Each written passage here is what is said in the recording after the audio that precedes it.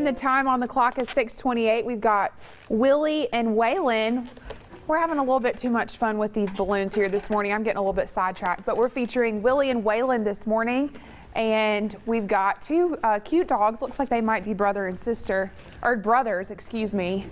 Just hanging out by the pool, and that's a good day to do so today, as it's going to be hot and dry. 93 for that high temperature with east winds at 5 to 15 miles per hour.